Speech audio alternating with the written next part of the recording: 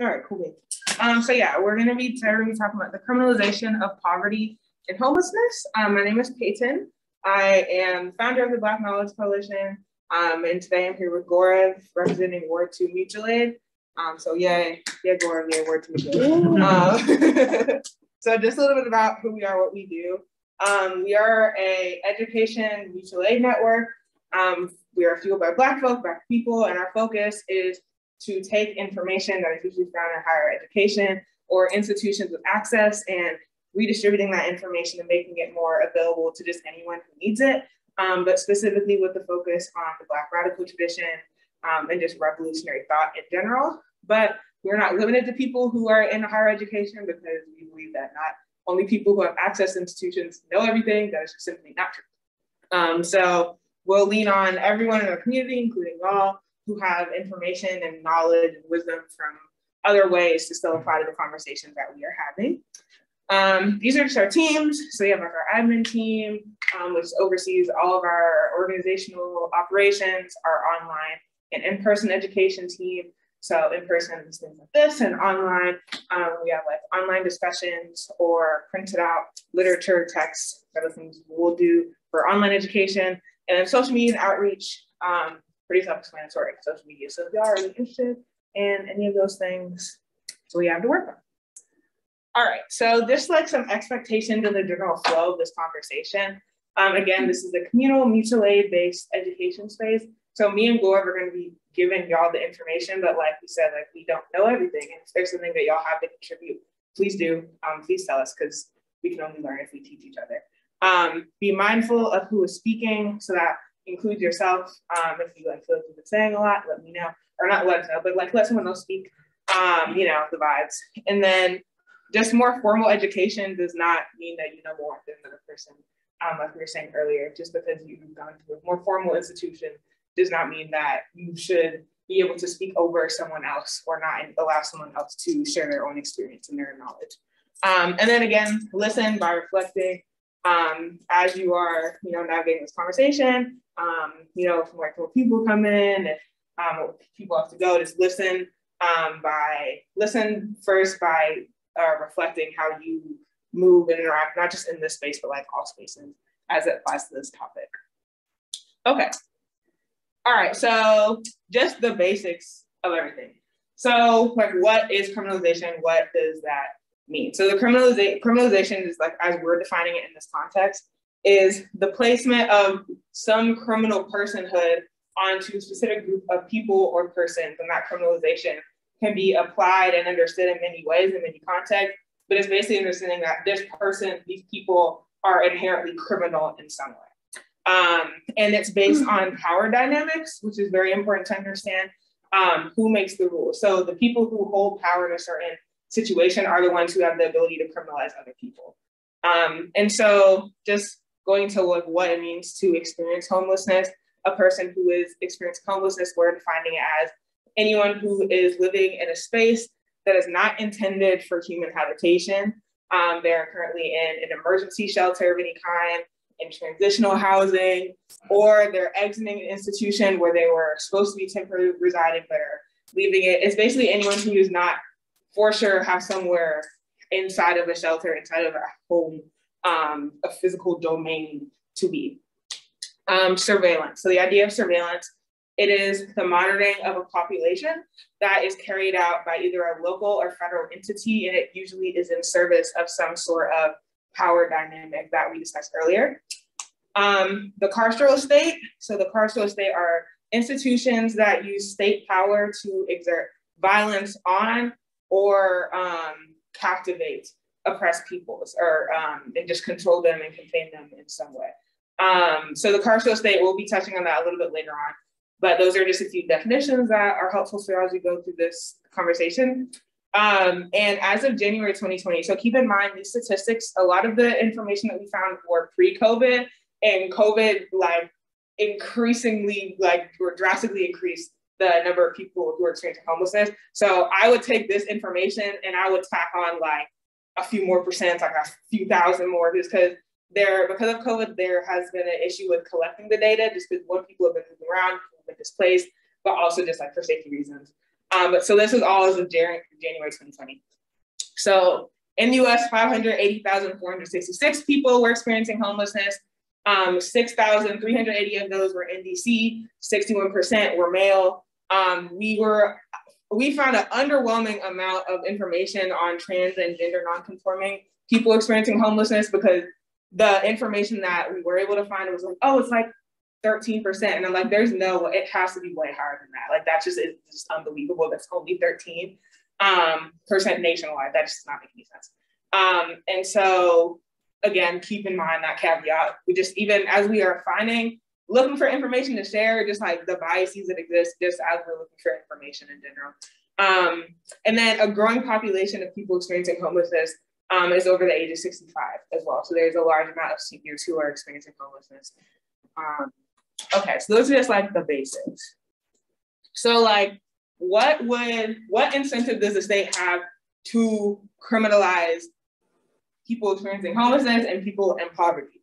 And so like, what thinking would encouraging that criminalization to occur? And so do you want to go to this quote? Yeah, sure. So the reason why I thought it was a good idea to include this is because it's like, well, it's wrong. First of all, like what they're saying is just incorrect, but it is the type of reasoning that's used to justify the criminalization of homeless populations. So you can see here, like, the urban environment is being undermined by the presence. So like somehow it's kind of like treating them not as like people, but just like some sort of like growth that needs to be getting rid of. And then the second part is like, this is the part that is more commonly used. Like you always hear people saying that like, we need to criminalize this because we're trying to help these people out, because otherwise they're just gonna want to like continue to stay homeless. Which you're gonna see throughout the rest of this presentation that not only is this wrong, but also it's actually doing the exact opposite of what they're saying, right? Like the criminalization actually exacerbates the homelessness and it makes it harder for people to exit it. But I do think it was important to sort of include the reasoning just so you can see why it's wrong. Yeah, thank you. A lot of basically the reason is that like, oh, we're going to go into a little bit later, the idea of, it's called implicit consent, and we're going to get more into it later, but it's the idea that like, because people experiencing poverty, people who are unhoused are here, instead of thinking of what they need to get out of those circumstances, what institutional, things led up to that point, it's like, oh, it's time to hide and contain. So there, again, think of the language, pay attention to that. When homeless people are allowed to conduct daily acts of living, like, how are you going to allow another human being, say who and who out, who else cannot exist in a space without a person, you know what I mean? And this is a very common, like, generally, like, they genuinely believe that this is the way to approach issues of homelessness and poverty. And so it's not seen as like a human rights issue to address, it's seen as like a social, like, eyesore, a social problem, a pest, or something that is bothering other people. And that allows them, that thinking allows state officials to remove the blame from the institutions and onto the individual. Like, well, what are they doing to get them into that position? Yeah, so this quote is like, I really like this quote again to illustrate what was going on. So this is from an article that was actually earlier this year. And they're talking about, when they talk about the tents, they're talking about the East Street encampment. And essentially the Federal Reserve Chair, Jerome Powell, he always drives past it on the way to work. So I'll just read out this quote just in case. The people living in those tents had no idea that their burgeoning village kept this man, Jerome Powell, up at night, or that he kept thinking about them as he drove 2 blocks south to his office. Powell doesn't know their names or backstories either, but what he saw was clear, a visceral reminder of the uneven economic recovery right there in the Fed's shadow. So what I want to point out here is like, look at how the script is flipped. Like the people in the encampment are somehow harming the chair of the Federal Reserve by keeping him up at night, right? So suddenly now they're the instigators. And then the second part of it is like a visceral reminder of the uneven economic recovery, like so passive, like, oh, where did this recovery come from? It fell from a tree or something. It couldn't have had anything to do with the guy who's in charge of the economy. Like it clearly, the way that it misdirects, what's actually going on and reassigns blame. I just thought this was like a really good example of that. And this was in a New York Times article. This was fully published. And the whole article again, it frames it as like, oh, like pour Jerome Powell. Like, I'm just like, we feel so bad that he has to like, every time he drives into work, he has to see these like homeless people, like, oh, like we couldn't imagine what that's like, you know, like that. And it's the genuine, like, again, implicit consent. And so going off of that into community complacency. And so when we're thinking about criminalization, it is carried out and facilitated by the state, but it is with the aid of people who are part of these communities and who are living in the communities where a lot of unhoused people live, especially with the bigger encampments. And so I mentioned implicit consent earlier. It's something that Angela Davis came up with in her book, Are Prisons Obsolete? It's understood, she frames it in the context of the prison industrial complex, but it can be applied to anything. Well, everything is related to the prison industrial complex. But so implicit consent is based on Americans' assumption that isolating and punishing bad actors, whatever they may think a bad actor look like, inherently makes the world a safer place, the free world a safer place. So it's saying that because you are bad, because you are having some social issue, something is wrong with you, take you, isolate you, get you out of sight. And implicit consent is building off the idea that in like our American polity and our American society at large, everyone is kind of socialized with that understanding. And so in the context of homelessness and poverty, this means forcing people who are experiencing these conditions out of the public eye. And so an example of this, it's not a DC-based example, but Skid Row, everyone is familiar with Skid Row. They literally, you cannot, like if you try, you cannot. And so that's an example where the city or the county would take everyone who's experiencing poverty, homelessness, and just shove them away and put them away. So we don't have to look at them, we don't have to deal with them. We have to address those concerns as they are coming from an institutional place. And so these are just some stats we found to kind of illustrate the way that the public will view homelessness and people who are experiencing homelessness. These aren't the worst. Just to spare y'all the anger, we didn't include all of them, but this is based on a study published in the Journal of Human Psychology. So people believe that homelessness is intrinsically caused by irresponsibility by the individual. 62% of people believe that, or laziness, 41% of people. 74% of people feel less compassion for the homeless than they used to. 56.7% are careful not to touch a homeless person. I guess you'll catch their homelessness, I don't know. Only 49% of people believe that homeless people should be allowed, again, language, or should be allowed to set up tents or shelter in public parks or public areas. And again, this was again like a pre-COVID survey, so like who could even know how these public perceptions have been impacted since then. And so like when the public is viewing homelessness in the same way as the state, it allows the state to justify their violent actions, whether that could be an eviction, a cleanup, just the criminalization at large. It allows them to justify it, but like, oh, well, this is what the public wants. Like we're following the rule, the will of the people. And so usually those people are usually wealthy stakeholders, whatever, in that constituency, in that district, whatever it may be. But thinking about how the state reflects or how the state actually criminalizes people, it does not come out of nowhere. You know? Like it's allowed to carry out by people in these communities who are regularly interacting with people who are unhoused, whether it be in encampment, whether just if they see them like out on the street, you know what I mean? Their mindset, how they react to them, it does not exist in a vacuum, and it actually has real consequences. And so communities are responsible for the well-being of their unhoused neighbors, whether that is to support them or whether that is to further dig them deeper into their conditions. So I'm a material example of that. Yeah, so another example from DC to illustrate what Peyton was just talking about. So Burke Park, it's a park that was at 16th, the park is still there, at 16th and Mass. And it was surrounded, or still is, I guess, surrounded by condo buildings, expensive apartments.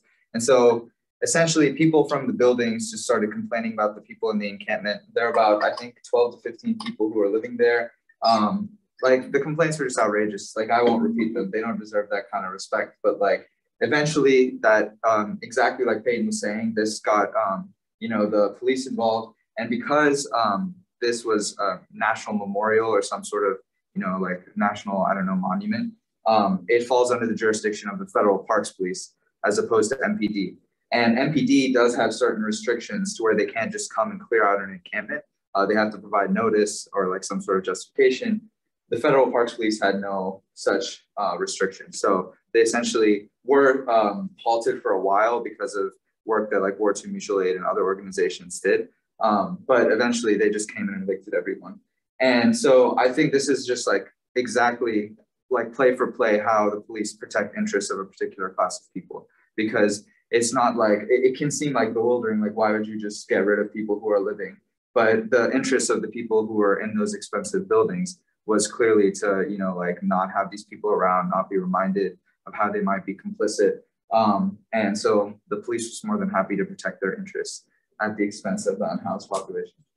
Yeah, when did this happen? This happened over the summer. I want to say July. Yeah. Yeah.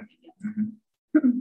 It happened very quickly. But another interesting with that phenomenon is it blew up very quickly in terms of just like people, the public desire to get involved in the help, which is great, right? Like as a lot of mutual aid organizers were like organizers, some of which are in this room, were organizing around like trying to actively stop this.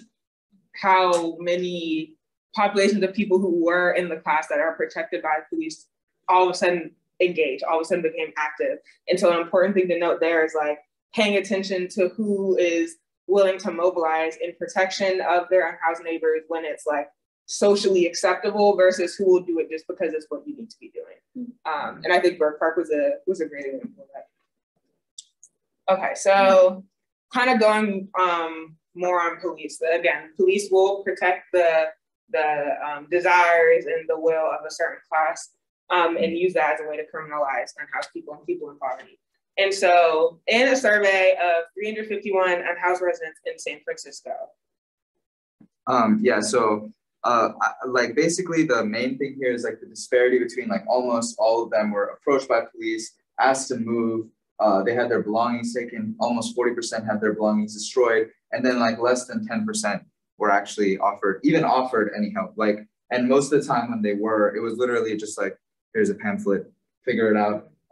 And when they were asked to move, only 9% were ever like asked or were ever provided help to go to a shelter. And then the same thing happened in Denver. And this is actually, I thought this was very relevant because DC is also going through a camping ban right now, and they're trying to clear out all the encampments. And so essentially, it's just even worse than it was in the San Francisco example. 90% contacted by the police and displaced. 70% were just checked for arrest warrants. You know, they just assumed that they had an arrest warrant against them. And over half of them were harassed by the police over 5 times.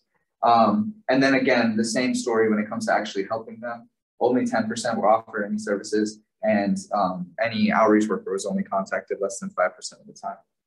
So essentially, like this, if you remember the justification that was being provided earlier about why we need to criminalize because, you know, we're going to like help people out and so on, it doesn't play out whatsoever. And it just usually leads to them being displaced and harassed.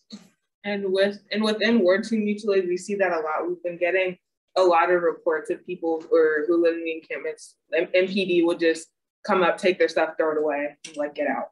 And that is not random. That is not just a random coincidence is happening. You know, it's intentional, and it is an act of violence every single time. And so it begs the question, like, they don't do this just nowhere. Like, there are people around, like, who in these communities, when I said idea of community complacency, like when you see unhoused people being harassed by MPD, being surveilled, it's in our implicit consent. It's the way that we've been socialized to see that and be like, oh, that's just normal. That's expected. They probably did something. They're probably had drugs on them, like whatever. The whole drugs and weapons thing. With Burke Park, the people who live in the condos around them, like, oh, they're selling guns, and they'll create, and a part of that criminalization is just the creation of crimes that are simply just not happening. And so when you're in a position of less power, when you are being harassed by the state, what are you gonna say? Like, what defense can you have? And so that's where the idea of community, that's where the idea of like power in numbers comes in, because we really have to like look out for each other in that way. Okay, social services. So we talked about how a lot of these like neoliberal, like fake, helpful initiatives around people in encampments can play out. And a big motivation for that is the idea of coercive care. This kind of goes back to what we were saying earlier about what would make the state like want to criminalize people in these conditions. And it's that idea that people need a specific catalyst or a motivation to move into shelters and receive services, that unless we give them a push, they're not going to want to go. Now, is it asking the question of why they would want to go? No, it is not. It is just like, well, it must be their issue. They just don't want to go to shelters. They just don't want to receive help. And so coercive care comes in, and the catalyst is usually not of the consent of the people in those conditions. That catalyst can be a cleanup of an encampment, of just eviction of an encampment. It could even be social services coming in and be like, you're going to the shelter today. Like, then you have to leave your things, you have to leave your home, you have to leave all your belongings because you're going. And so people who are experiencing homelessness, they will report that social services and all these ideas of help and what will help them are based off of middle class and upper class perception of what they need and not like the actual solutions to their conditions and their issues. It is not reflective of things that are actually going to be helpful and are frankly grounded in a place of privilege where it's like, oh, well, just like go apply for a job. Don't ask if they have a phone number, do that. You usually need address to apply for most jobs, right? Like if they have reliable internet connection, do the training for the job that they're just gonna go apply to. Do they have the money to get the uniform for the job? That is a few things that a few of our unhoused neighbors in Ward 2 Mutual Aid have reached out to us asking for, like, it can be like $50 to just get the uniform to get the job. And if they don't get the uniform, they can't have the job. And like things like that. So usually people who are in these conditions are like, yeah, social services, these people are coming in to help us, but it's not grounded in the right place. They're not asking them, they're telling them what they need. And so right to housing laws kind of work in favor of this. And they also are a tool to expand police power. So right to housing law, do you want to explain right to housing law? Yeah, so essentially like certain places like New York City is the most prominent example I can think of, is they have what's called right to shelter or right to housing. And they have to essentially have the same amount of spots or beds in a shelter as there is an unhoused population at the same time. But first of all, like the shelters are pretty terrible places to actually live for longer than even like a few weeks. That's why so many people choose to have encampments, because it's far nicer to live outside. Like you don't have to get rid of your pet. There's not bugs everywhere. It's easier to access bathrooms, especially for women. Like like they get harassed a lot or assaulted, for example, in shelters, very common. So basically what it does is, like in New York City, that usually like cops will just come and like force you to go to a shelter without any assistance. And all that ends up actually doing is just displacing you from wherever you were, and you have to find another spot now. So even when there is a right to shelter law, it still usually leads to something terrible happening. And a lot of these laws are set up in a way, especially like New York, like a lot of people are familiar with how just gross NYPD's abuses in New York, especially just at large, but specifically of unhoused population of homeless people. And so these right to shelter laws are opportunities to expand police power by, as they're going through encampments and surveilling people, they can funnel unhoused people into either the criminal justice system or the criminal justice system via shelters, right? And so they'll have greater access also to shelter resources. It is not uncommon for there to be a heavy police presence just outside of shelters, just waiting, just posted up, right? And then police can also use this power to criminalize unhoused folk under the guise of mental health. So imagine they're going through an encampment, like, oh, we're going to be escorting all of you to a shelter, da da da da. We're in DC, right?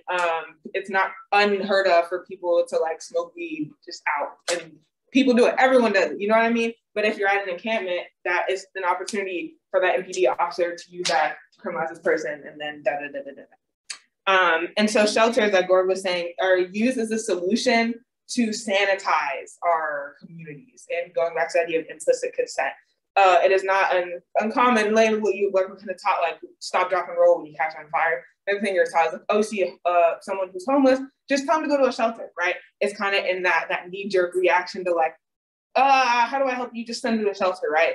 And so they're used as a solution to sanitize and to contain people instead of a place to like actually transition them into permanent housing. And a lot of shelters will focus on like, you're gonna do a 1-year lease. Like, no, because then in a year, guess where they end up again? Permanent housing, permanent. And that's the thing that we're gonna talk about it in a second, but with us, a lot of these evictions that are taking place, encampment evictions throughout the city, that's a lot of the demands of people who are in the encampments. Like, I don't want social services to set me up with a year lease. I need them to set me up with permanent housing because I'm just gonna be back here and here.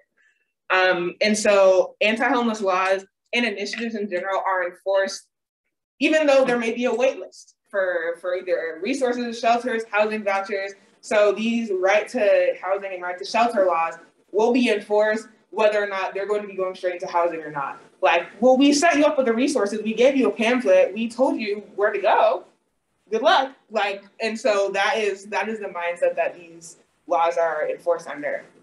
And like Gaurav was saying, many shelters are just inhabitable. No one should be living there, either whether they have terrible resources, beds at all, mattresses on the floor in many cases. They're dangerous for women. They experience various types of abuse and violence there. And they're just unsanitary. Like, people will be getting sick, especially during COVID. Like, it was a scary place. And so you can't blame someone who is unhoused for being like, I don't want to go there. Like, I'm safer here. I feel this is where I am, you know what I mean?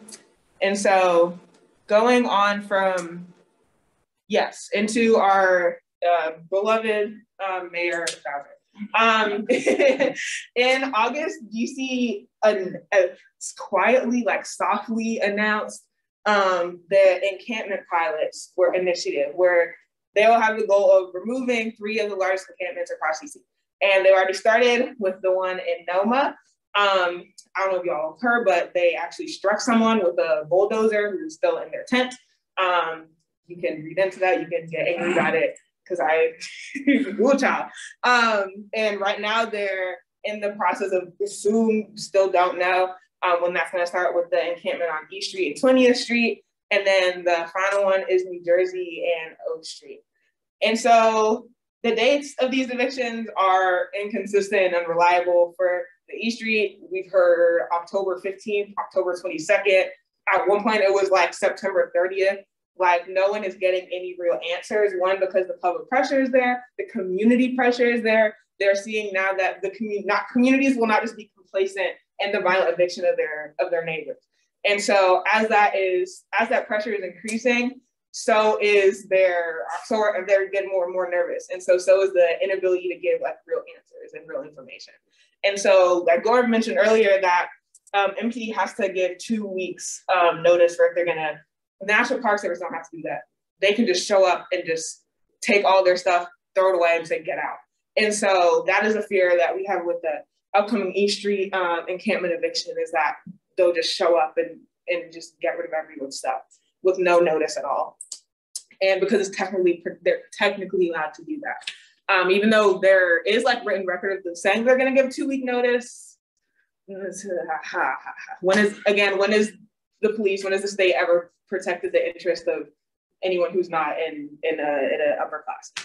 And so the initiative is intended to put people who are living in the encampments in housing or in contact with social services. Again, just in contact, not paying attention to the language. And I pulled this from like their like 1-pager on this that they have. And so issues with this. The housing voucher wait time is years long. There are people who are living in the East Street encampment who literally just got off the list, and it's been years. And so they're putting people on those lists thinking, again, what we were saying, unhoused people will report that it's coming from a middle-class mindset. Like, oh, we'll just put you on the housing voucher list and you'll get an apartment, right? Cool, okay, yeah, I'm gonna head out. Like, that's the mindset they're coming at it with. Police and social services are also being used to surveil encampment residents because of this. And so over the East Street encampment, one of our neighbors was saying that at one point they didn't see him, but when they do be around, they're just like hanging around, like never actually really go to talk because, again, they're scared of catching the talking. They're scared that something's gonna happen. Going back to the perception that they don't even, what was it was like 50-some% of people didn't want to touch an unhoused person. So how are they supposed to help set them up to be safe? and provide housing. And so third thing is that, that's often overlooked, is that assistance requires documents that not everyone even still has.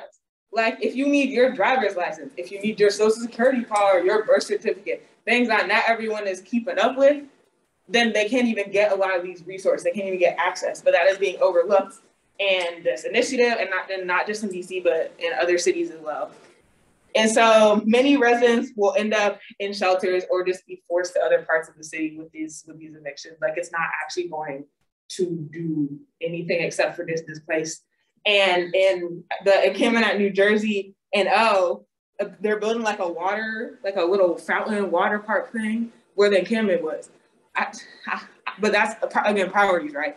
Not where people need to live and exist safely. No, we need waters, a little fountain park. Okay. Yeah. Oh yeah. So this is another survey that was taken after the camping ban. This is like, this organization is like really annoying to look at, but like basically like if you see again, when people are asked if they feel more or less safe, almost all of them are saying either less safe or the same. I can't do this. How much are they, like how much sleep are they losing? Like almost 90% of them are getting less sleep now. 91% of them are like not getting access to shelter resources, or it's not changing. So essentially what it's saying is like, after this camping ban was passed, virtually no one was truly materially helped. Instead, they were harassed, they get less sleep, they were displaced, and they have less access to resources than they did before. And so this is a similar, probably almost definitely the same thing will happen in DC after a camping ban is passed. Yeah. And just kind of going back to what we were saying about the quote from, I'm about to go back to like this quote from Jerome Powell. When you like read the city of DC's website on the eviction initiative, it's the first like paragraph is like, for years, Mayor Bowser has like dreamt of coming up with a plan. Like again, it positions them as like the people who are going to be the ones to like save and take all the unhoused people up from the shadows and put them into a high rise and everything's going to be great and they're going to be there forever. No, and so it takes the blame off of institutions by giving them a pat on the back for like, well, like you acknowledge unhoused people, so like you're doing a great job. No. Okay. I think this is where I want to go. So moving off from that into just like the idea of a criminalized class in general. And so very point blank simple, a criminalized class of people produces a labor force. We are in a capitalist society. As we were saying earlier, police and institutions will protect the interests of a certain class because that class produces and has stakes in capital. And so, or they control the flow of capital, excuse me. And so the state's goal will always be to protect capital, not people. We're going to provide a couple examples of that in a second. But at the end of the day, that's why they're cleaning out the New Jersey and O encampment to build a little splash park and not to let people live. In service of this idea, institutions will criminalize people and funnel them into the carceral states. Like we were saying with like victimless and like low-level crimes, usually just like drug offenses or just random stuff. There's so many loitering like crimes, because and then especially it will be tickets, right? So writing them enough tickets and then they can't pay the fines and can't pay the fine and get in jail and da. Oh, also, if you remember earlier, like 70% of them, they ask for arrest warrants, so they check for arrest warrants. So they're going out there with the intention to criminalize people. Not to provide support, but to like seek out opportunities where they can be arrested. And so there's something called Unicorp. Unicorp is one of many state-owned corporations that will contract incarcerated laborers out into private corporations. And so according to Unicorp's most recent annual report, they employ 17,000 incarcerated workers. They're contracted through them. And they brought in $500 million of annual revenue. And again, this is just one of the corporations that do this. So there is a market for prison labor. And because there's a market, they have to meet that demand somehow. And the way which that is done is through the criminalization of people experiencing homelessness and people who are impoverished. They don't have the resources to defend themselves. They don't have the resources to get out of that situation, or even to try to just even try, you know what I mean? Okay, so, wanna do this? Yeah, so this is just kind of to like wrap it up, the whole thing, because there was obviously like a lot of different information. So this is just kind of to illustrate like what would happen if you began to experience homelessness, and how virtually everything is set up to just, you know, like keep you trapped in that cycle. So like for whatever reason, many people, you know, recently have experienced poverty, for example, and housing insecurity. COVID has led to a lot of people losing their job. And so already, like if you already are in that position, you still might not even be homeless yet. There's a good chance that you're excluded from a lot of welfare benefits. Even if you do get them, they're very insufficient. You have to have a job to get a lot of them. Like I think the largest one is called the Earned Income Tax Credit.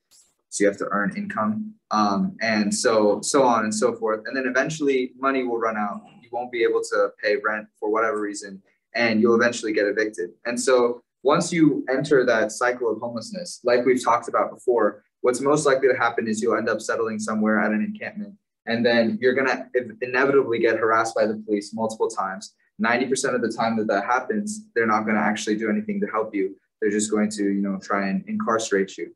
And then in the, you know, 10% of cases that you do somehow get helped, or you're provided access to these services that are supposed to help you, then you end up in an unhospitable shelter, which you probably won't stay at for long.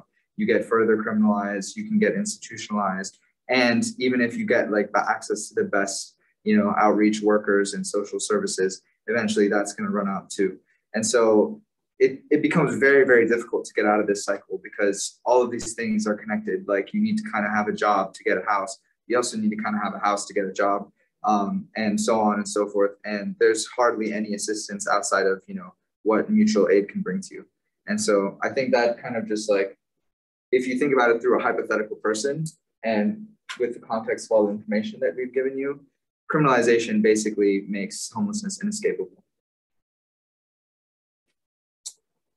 Okay, and so these are some examples of anti-homeless architecture.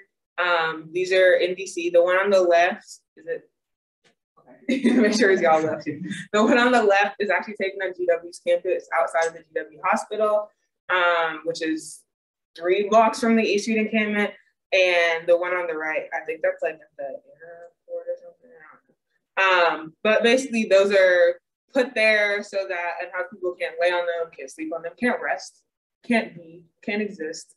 Are also super ugly and just impractical.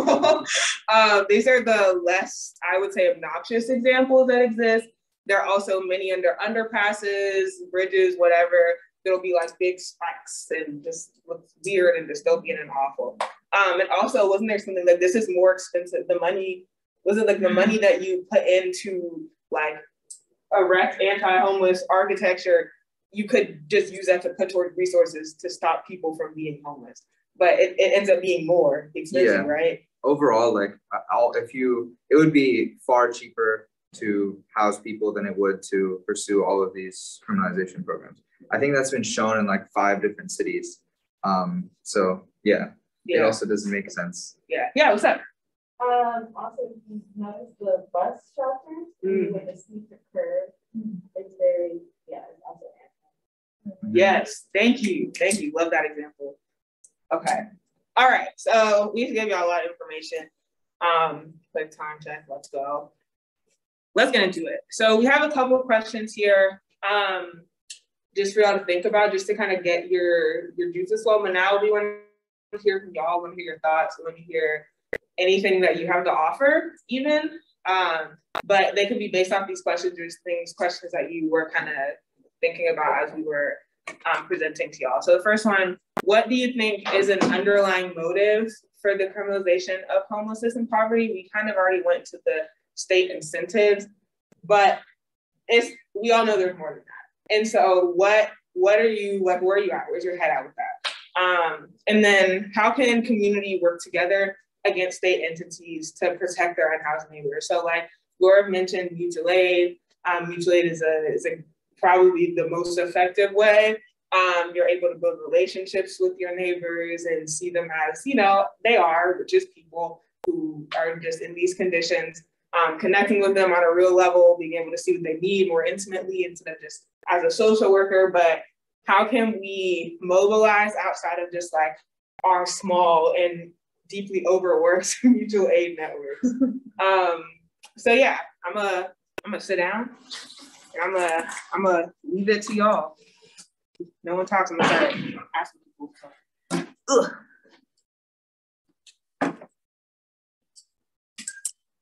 Jaylee,